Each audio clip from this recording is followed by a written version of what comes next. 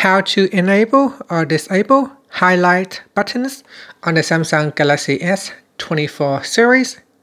First, tap on the home button to return back to the home screen.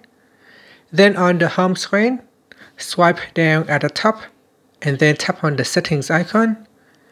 Next, in the settings page, we then scroll down and then tap on accessibility. After that, tap on vision enhancements and then scroll down and tap on highlight buttons. Tap on the toggle button to switch it off or turn on highlight buttons. Tap on the left hand side panel will give you some more information, and here's the highlight text on buttons to make them easy to recognize. Finally, tap on the home button to go back to the home screen. And that's it. Thank you for watching this video. Please like and subscribe to my channel for more videos.